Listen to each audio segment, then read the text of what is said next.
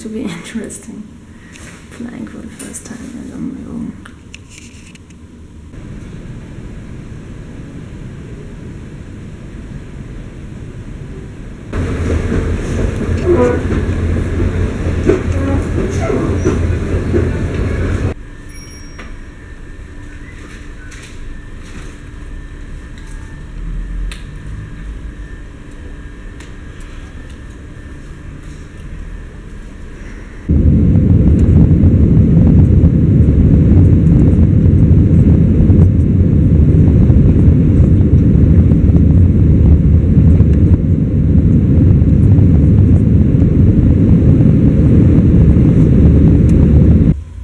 So this is my room for the next 6 days. Actually pretty lovely. I have expected worse, and this is tea for free. Love that. The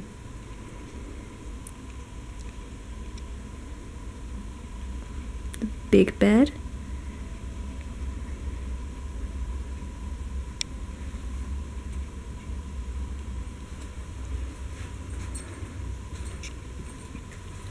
And here is the little bathroom.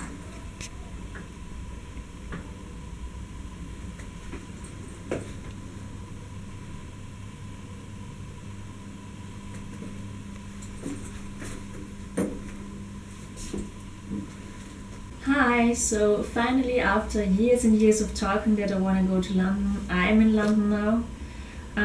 I flew over here today. And I woke up at 4 AM in the morning, so I'm pretty tired, as you can imagine.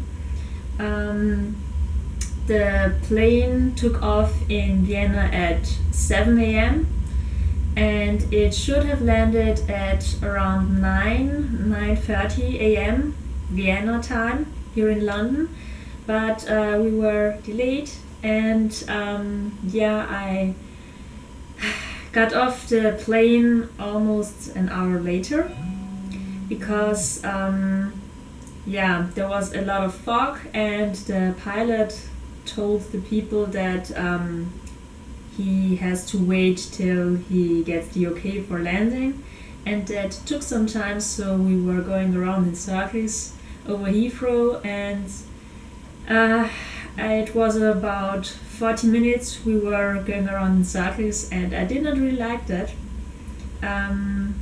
Not just because I really hate flying and I'm extremely scared of flying, but I was also a bit nervous what will await me here, and because I'm so scared of flying, I could not sleep really good in the last 2 weeks. I did not really eat a lot because I felt sick the whole time. And after I got off the plane, there was fog in London, yes, but as soon as I have been in the tube, there was sunshine, and the tube ride took almost as long as the flight. So I was going to Houston, to Ibis Hotel, about almost 2 hours. I met an extremely nice, very old American couple, and they had to go in the same direction, so we were helping each other out where to go, and we were looking for a lift or escalators, but there were none in the tube stations, so we had to carry our heavy bags up the stairs. What can I tell you about my first day here?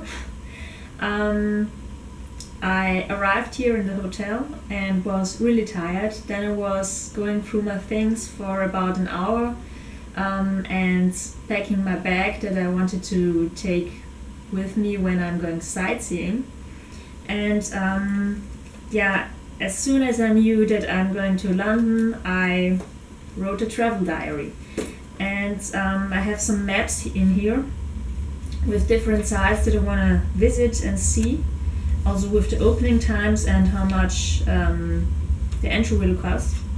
And it's the TARDIS blue, of course. UK TARDIS. I mean, that means something. And yeah, I've been to a few sites today. Before I went sightseeing, I took a little nap here because I was so tired and, of course, again, a headache. But after that, I went outside, saw St. James's Gardens, which is right out of my hotel door, which is great and really peaceful. Then the first thing that I needed to see and where I went was, of course, North Gower Street, where they shoot Sherlock, the Baker Street 221B location, and Speedies, of course. And the great thing is, of course, this typical door everyone knows.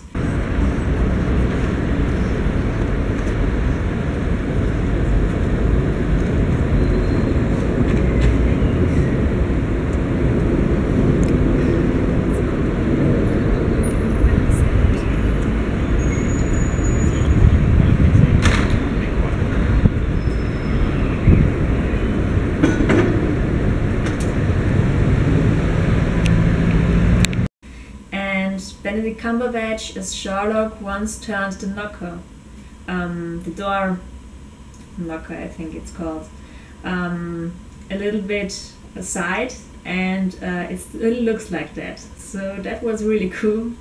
I don't know if it was really him who left it like that or if a tourist put it that way, but I think that's a nice hint for everyone who knows the show.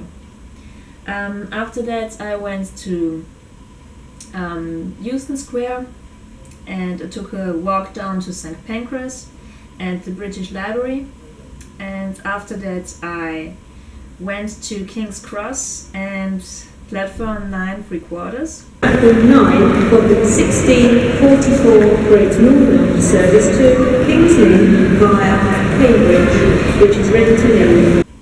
And I visited the Harry Potter shop. It was not as expensive as I had expected, and before I came back in the hotel I found an amazing little supermarket called, I think, Waitrose or something like that. Bought fruit salad, and yeah, now I'm back here. I've just ordered curly fries down in the restaurant from the hotel, and now I'm going to go to bed.